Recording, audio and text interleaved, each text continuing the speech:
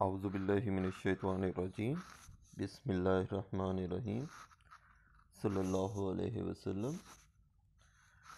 I mostly start my lectures with this slide just to emphasize the fact that what we are understanding or remembering at the moment will guide us, will help us to evaluate different medical facts in future. We are starting our topic of enzyme, and inshallah we will conclude it in 7 to 8 lectures. The lecture outline for today's lecture is Introduction of Enzymes and Nomenclature of Enzymes. The reference book, as you know, for the medical biochemistry are Harper, Lippincott and Mushtaq. In Harper latest edition, which is 31st edition, you may find the course of enzyme in a 3 lectures starting from the 3 chapters starting from the chapter 7 on page 156, and in a Lippincott 7th edition, which is the latest edition, on page 53 in a chapter number 5. In Essential of Medical Biochemistry volume 1 on page 139, chapter number 6. What are enzymes? Enzymes are biological catalysts. So before discussing anything about enzyme, it's better to have a brief look on the feature of catalyst. Catalyst is a Greek word meaning to dissolve. Means dissolve any issue, dissolve any matter. It's just like a troubleshooter.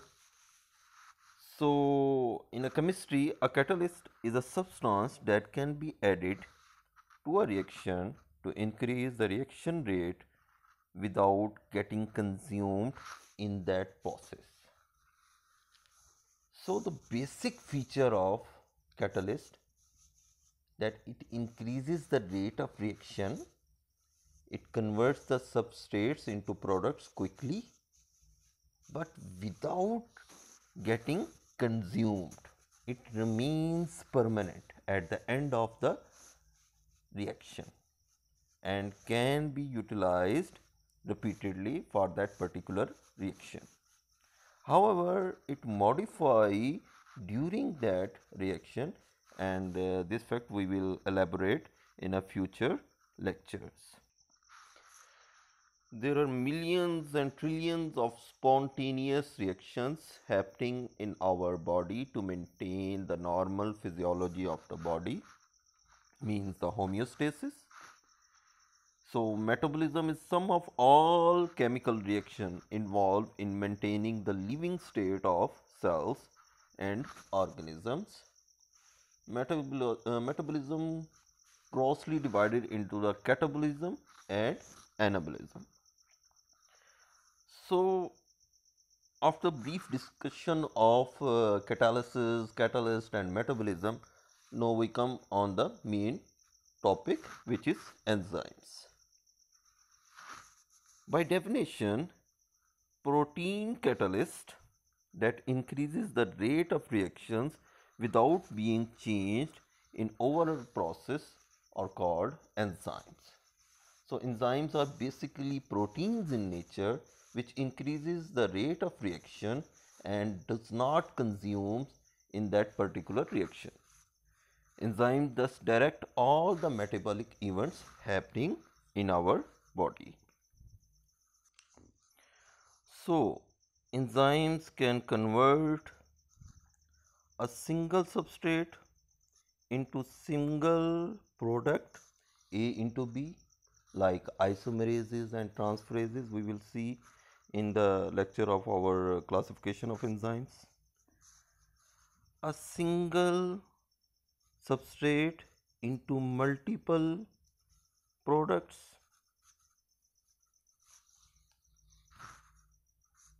like hydrolases or lyases.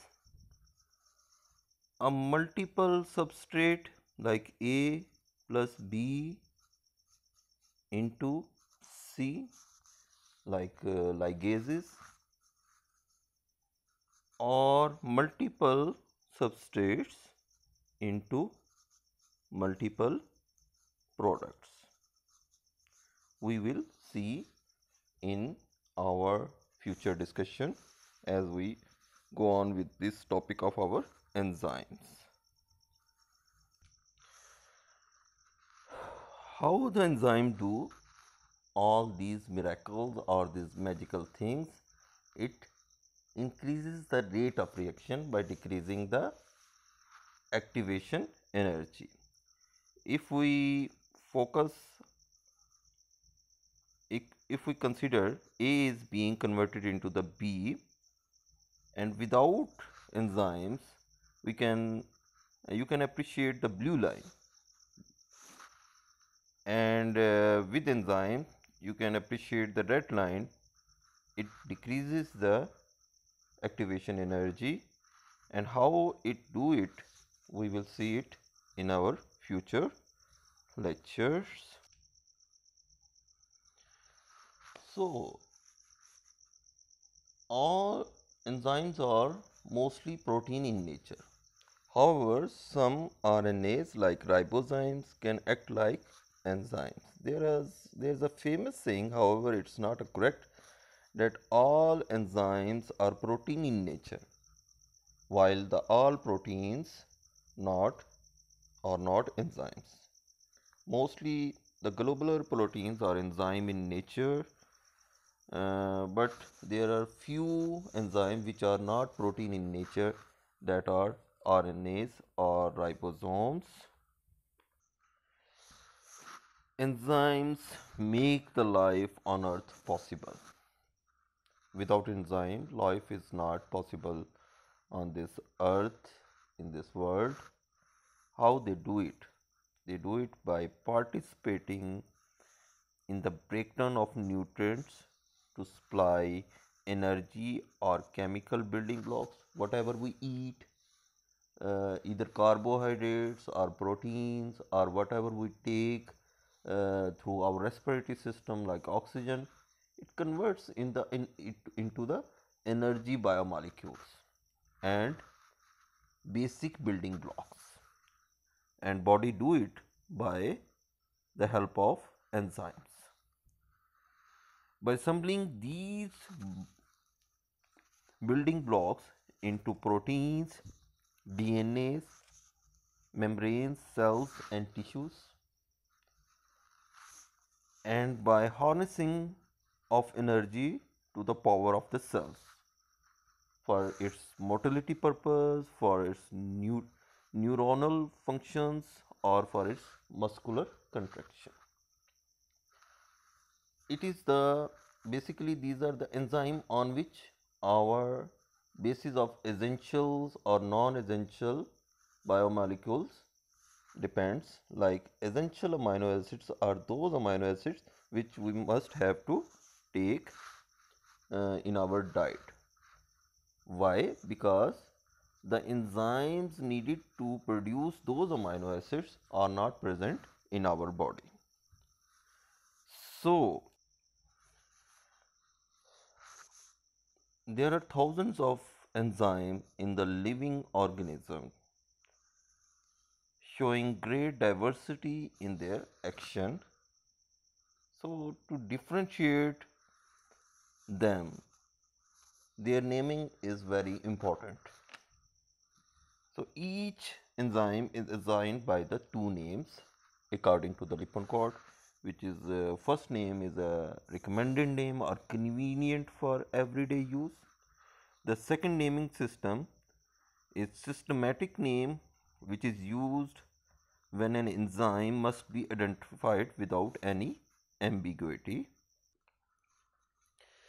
Basically, these two systems are recommended name or systematic names depends on the three basic principles. The first principle or first basis is depends on the substrate which are being converted into product. Like we simply attaches a suffix "ase" with that substrate, and name that enzyme. Like sucrose, we attach a suffix ase with the sucrose, and then the name of enzyme become sucrases. For lactose, we can correlate lactose with the enzymes lactases, urea with the ureases. The second basis for the nomenclature of enzyme is the kind of reaction they are catalyzing. If in a substrate water is being added and breaking the larger molecule into a smaller molecule, we can uh, name that enzyme, particular enzyme, hydrolases or dehydrogenases. Mean we will see it in the redox reaction.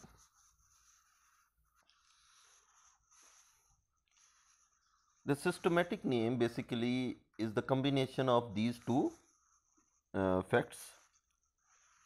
Enzymes can be made of enzyme name can be made of two parts. The one part or word indicating the substrate, and second word indicating the reaction or the action that particular enzyme is doing, and the second part end with the suffix ase. For example, lactate dehydrogenase, in which in this systematic name of this enzyme, lactase is a substrate which is being converted into pyruvate by transferring its two hydride atoms and being converted into the pyruvate. So, lactate first word indicating that its substrate, and dehydrogenases indicating the uh, about the reaction of this enzymes. International Union of Biochemistry IUB developed a systematic names nomenclature in which each enzyme has unique name and code number that identify the type of reaction catalyzed and substrate involved in that reaction.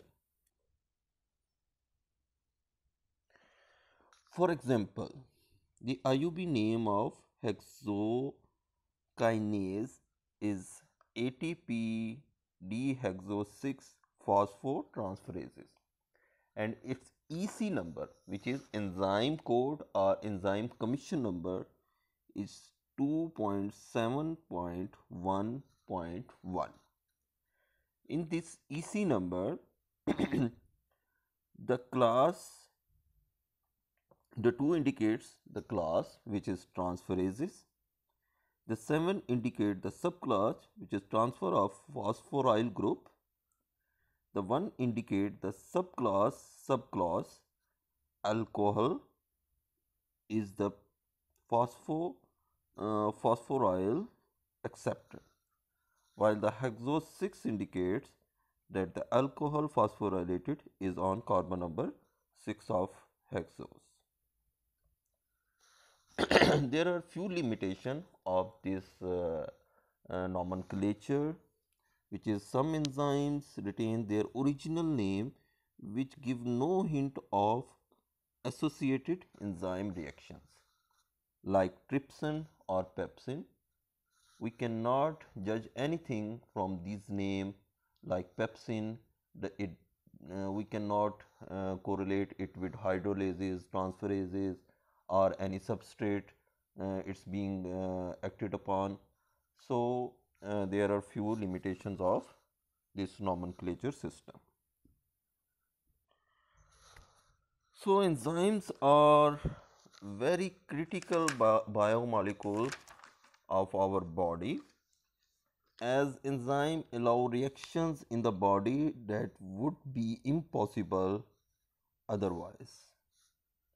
Almost all the reaction, spontaneous reaction happening in our body, either in forward direction or reverse direction, we need enzymes for these spontaneous reaction. That's the end of the today's lecture. From today's lecture, we will be able to know about the nomenclature system of the enzymes and few basic things about the enzymes. In the next lecture, inshallah, we will discuss the classification of enzymes.